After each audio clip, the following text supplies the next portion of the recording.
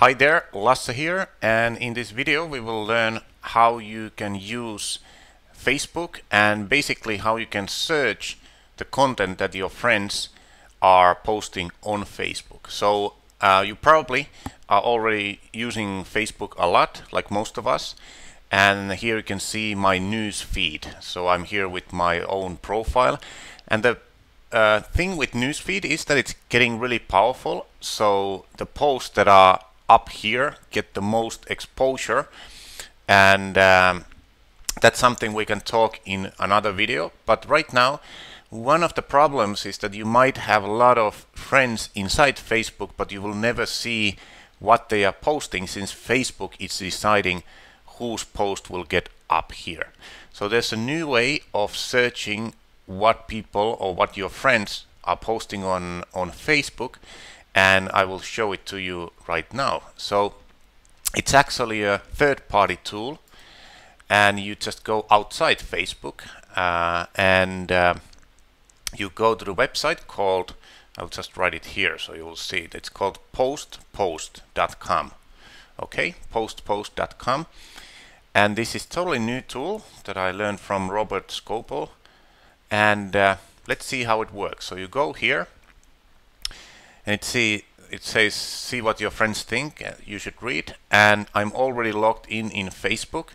So if you come first time, you just click, join with my Facebook name, and you will be inside here. And it's a nice way of them organizing the content that your friends are posting.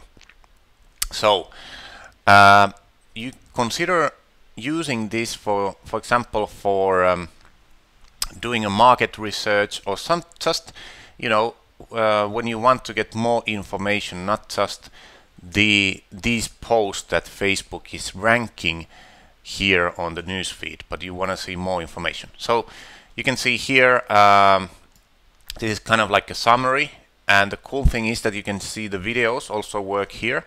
I think they have done it in HTML5, which is really cool. And you can select different options here. You can put all, you can put links. So these are links that your folks or friends are sharing, and you can easily read them. So it's a bit nicer way to see Facebook content. You can also find videos. It will put all the videos that people are posting, and you can check them here. Also really cool way to see the videos. You can see pictures, and you can also refresh the browser there. So just a cool way to use Facebook and search your Facebook content or your friends' content outside Facebook. And I think this year there will be more and more these kind of tools where we can really start searching and using Facebook as a search engine. The good thing or important thing for you to notice here is that understand that you should be using Facebook for business networking and building your new contacts.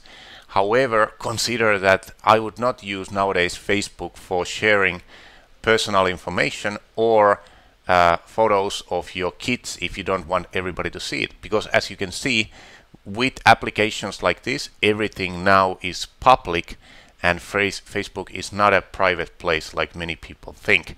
So just a word of warning there, and try to always post interesting content that you would anyhow like to share.